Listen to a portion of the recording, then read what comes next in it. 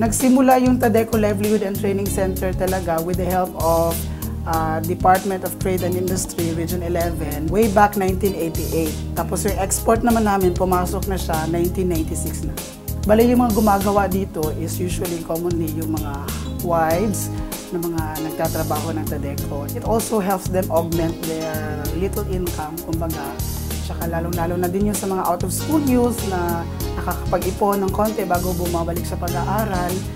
Ginagamit namin yung mga kakayahan nila na makapag-produce ng mga produkto na gawa rin sa like ng banana trunk ng Tadeco.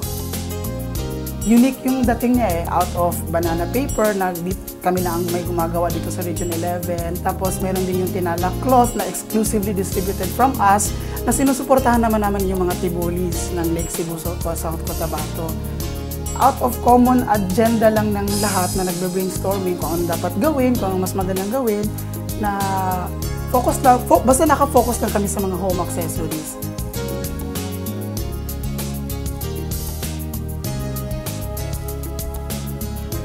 As of the moment, yung production capacity namin in terms of manpower, mga usually 80 to 100 kami dito. Yung production capacity naman namin in terms of yung output, doon ka tayo pumapasok sa export namin. Usually yung ginagawa namin dito is manually. Bihira lang yung mechanical. So kung ano lang yung i-order ng customer, yun lang din i-produce namin.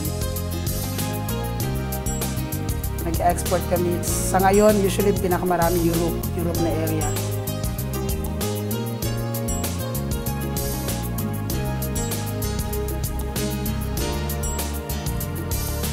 Local products naman namin, yun ang yung tinatawag namin na made out of banana paper. Yung pinaka-common dyan is yung photo albums or yung scrapbooks natin. Meron din kami yung mga photo frames.